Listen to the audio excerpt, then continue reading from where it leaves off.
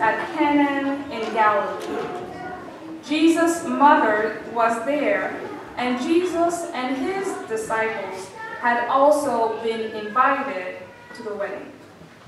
When the wine was gone, Jesus' mother said to him, "They have no wine." "Dear mother, why do you involve me?" Jesus replied, "My time has not yet come." His mother said to the servant, "Do whatever he tells you." Nearby stood 6 stone water jars, the kind used by the Jews for ceremonial washing, each holding from 20 to 30 gallons. Jesus said to the servants, "Fill the jars with water." So they filled them to the brim. Then he told them, "Now, draw some out and take it to the master of the banquet."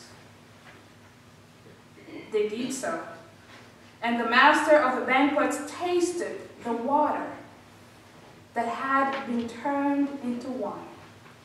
He did not realize where it had come from, though the servant who had drawn from it knew. Then he called the bridegrooms aside and said, "Everyone brings out the choice wine first, and then the cheap wine after the guests have had too much to drink. But you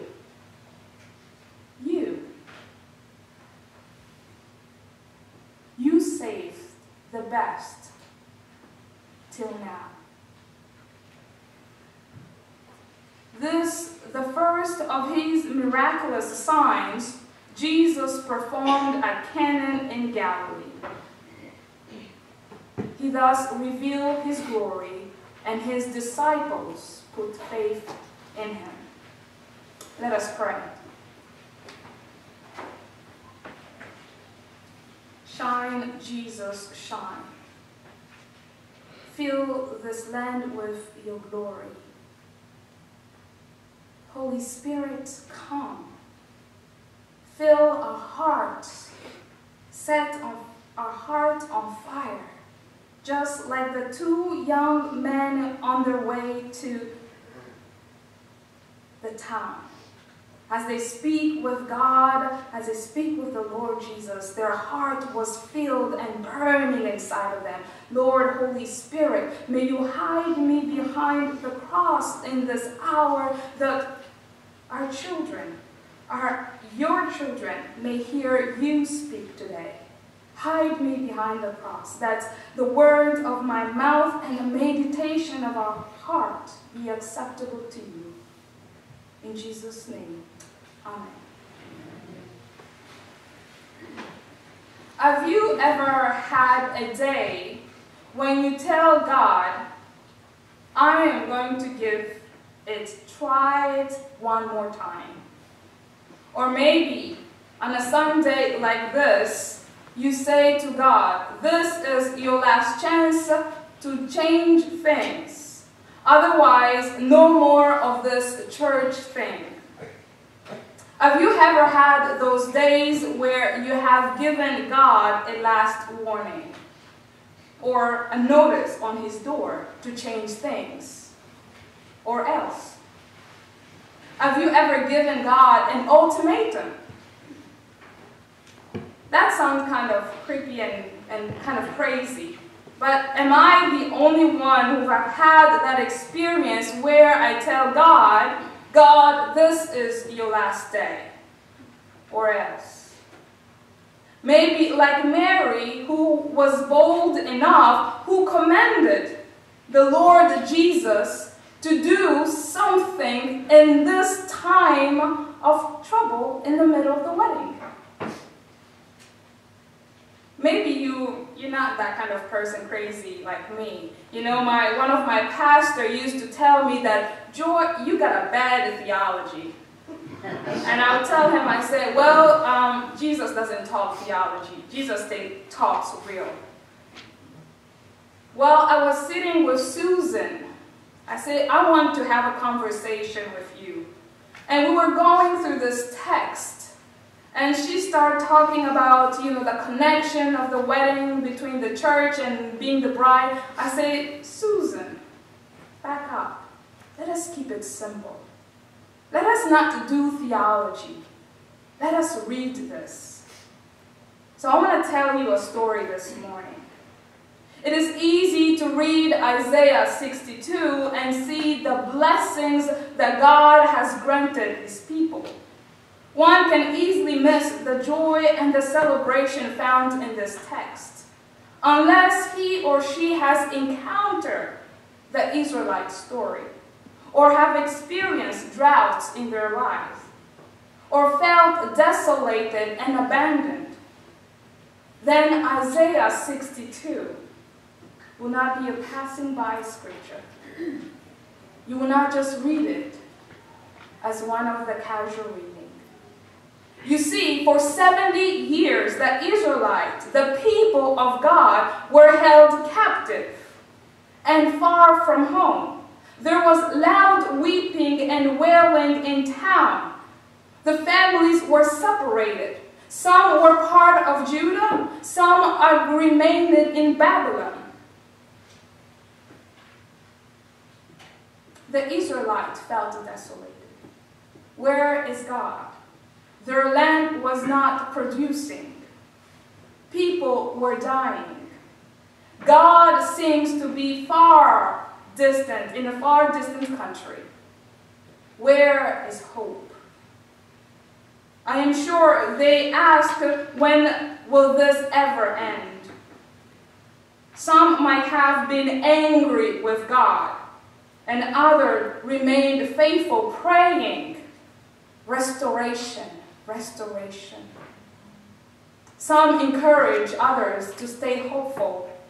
They knew God is still present help. Have you ever been at the point where you give God the last notice? Where it was too hard to carry? Like the Israelite, I too have had the moment where I felt desolation. I felt abandoned. God was far to be rich, it seemed like. I had just moved to the United States, the land of opportunity. I had many dreams. I wanted to become a cardiopulmonologist. As one of the young people in my family, I was loved. My sibling can testify that one of the youngest, I was spoiled and loved. Until one day, everything crumbled. I began to ask, where is God? Like the Israelite, I too heard the voice of the prophets for hope. After years of struggling with anger, suicide thoughts, anorexia, and harming myself, something happened. In the darkness, something happened. My late father spoke to me. He said, "Joy, I cannot solve your problem. I do not have money to share or to buy you happiness, but I have one thing that I can give you. I give you God. Find a church, seek God, and serve." You know, when you're a teenager and you're going through something, you do not want to have a father-daughter conversation. You want to be in your own zone. You don't want to hear what the word got, because nobody understood. And my father, my late father, did not want to push it through. But he knew, who can solve this mystery for me? To make a long story short, I began to attend a church. Not knowing what to expect or how soon I will experience a breakthrough, I grew impatient and gave God an ultimatum, saying, "This is your last chance. Lord, do something." Yes, I understand it is a bad theology, but when you're in a desperate time, when you are hurting, when 70 years of pain and hurt, when you are far from home, when the army is pressing, when you see people being raped, when you see your children's neighbor being killed, 70 years, yes, you will find the word to say, God, this is your last chance. Friends, change does not come unless we surrender things to God. Change does not happen unless we obey what we have been told. Change does not come unless we trust in the Lord. Like the prophet who trusted God and his ability to solve the mystery. Like Mary who commended God.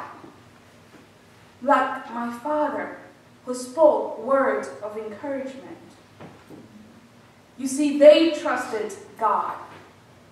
They trusted that he was able to take a hard situation, a sticky and muddy issue, and transform it into an experience that's going to be so beautiful. God is able to turn to take water and turn it into wine. Mary saw the needs. The prophet saw the needs. There was a situation beyond Mary's power, her control, or her abilities. But she knew, brothers and sisters, who is able to do exceedingly abundantly more than she can even think about. Mary did not ask Jesus for wine. She told Jesus and commended that he does something. She knew if she surrendered the issue to the Lord, the Son of God, the solution will come. Mary told the servant, do whatever he tells you. Jesus then said to the servant, fill the jars with water. You see, this is the part of the text that gives me shivers. This is the part where unless you understand Mary's pain, unless you understand the status of these servants, this is the part where the text becomes critical. Because, I'm going to move from here, there were jars of water besides there. Maybe it wasn't this big, it was bigger. Jesus said, take water and fill it up.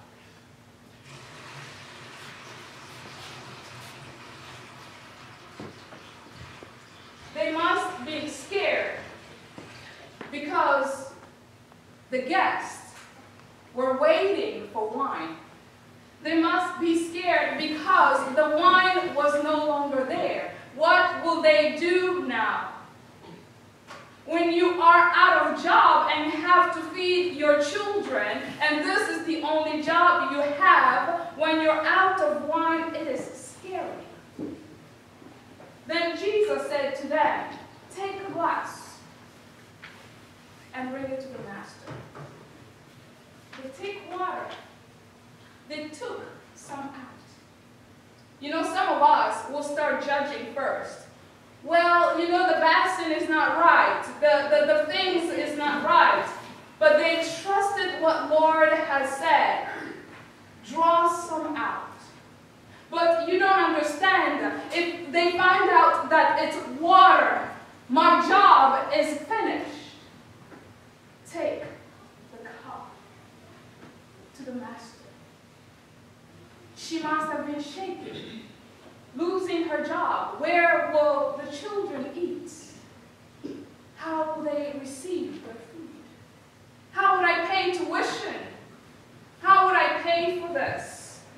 And shaking, taking the glass to the master. And the master holds it. And took a wine, took a glass.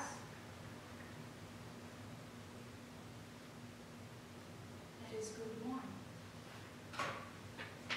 You don't understand. The miracle is not Jesus turning the water into wine, but the trust that whoever drinks, whoever is thirsty, will receive new life. Whoever is hungry will take and will receive new life. But you know, when you are called to the table, you start thinking, well, you know, I know that Susan made this bread. I know where they bought this juice. But when you are hurting deep inside and you are sitting in the pew and you're invited at the table, this is no longer bread and juice. This is salvation. This is healing for my sickness. This is redemption for my family. This is the healing that my brother needs. This is where I come to Jesus and say, I am broken. Heal me, O Lord. Heal me, O Lord. You see, my father said, go to church. I refused. I might have said no. But I went to church. And there they served communion. Called me to come forward. And I said, Jesus, this is your last chance. I need healing. I need to see better. And I need you to feed me. The master was thirsty. He wanted wine. It did not matter where that came from. What came from was that he hungered for Jesus. And the moment he took the cup, what he was thirsty for, Jesus had provided. Brothers and sisters, you know where you are in the journey. Change has already come. Jesus has provided already the table. The question is, what are you going to do? Let us pray. Grace and mercy you have provided. Healing you have provided. Nothing is impossible to you, O God. You hear the cry of the broken, and you restore them to life. You say that you will not be still until you restore us. Your words, O God, in Isaiah 62 promise life. We will no longer be called desolate, but we will be called the chosen one of the Lord. Lord, may you walk with us. May you hear the brokenhearted. May you heal relationship. May you heal all that has been broken. In Jesus' name, amen.